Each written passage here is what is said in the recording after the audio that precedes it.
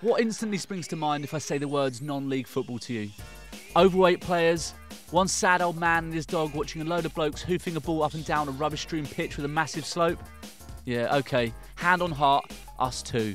But behind all the cheap jokes and stereotypes lies a huge network of clubs of varying sizes and histories, ranging from professional ex-football league setups to groups of volunteers and part-timers. It's hard to overstate just how impressive the depth of the footballing pyramid in England is, with thousands of teams taking part in a multitude of leagues. The fact that 7th tier games can be watched by 4-figure crowds is something to savour and what makes the game in England so unique. With the cost of going to top level football spiralling out of control in the UK, more and more people are turning towards the lower levels for a fix of live action on a regular basis. Clubs like Dulwich, Hamlet, FC United of Manchester, Salford City, Billericay Town and Clapton FC among others are providing a real alternative to the higher echelons of the game in their own different ways.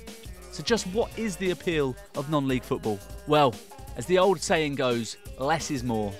There aren't any state-of-the-art 70,000-seater stadiums, which means terraces are still king. You can move freely around the ground, enjoy a drink in view of the pitch, and even have a chat with away fans, as most grounds are unsegregated. And while the teams and players involved aren't as big, that's actually a crucial part of what makes non-league great for a lot of people.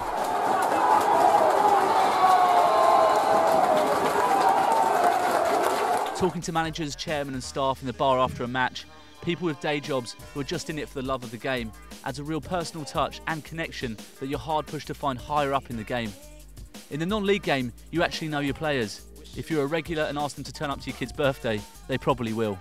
The immediacy and community of the game at lower levels can be intoxicating, and a far cry from the disconnect that a lot of supporters of bigger teams feel with their clubs.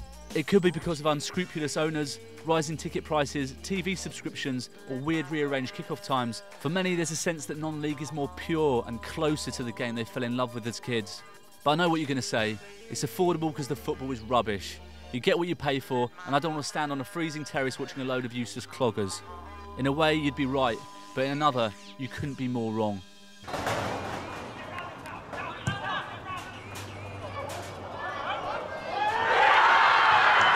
You don't have to be a rocket scientist to work out that the general quality of football is worse than at the elite level. I know you don't get a medal for pointing that out, but that doesn't mean there aren't any good players at non-league level.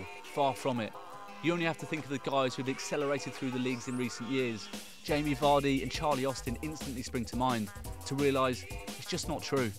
Gifted ex-top level players like Julio Arca at South Shields seeing out their careers lower down the pyramid, those who have had injuries disrupt promising starts in the game, or youngsters breaking through, you'll find them all in non-league. If you've ever come up against even an average non-league player in a kickabout, you know that they're worlds away from your Sunday league mates. At its core, football without fans is just 22 men chasing a ball around. It's the fans who make it great, and not everyone who dedicates their time and energy to supporting a team wants football served up to them like customers, preferring instead to be a part of a real community. Oh my God!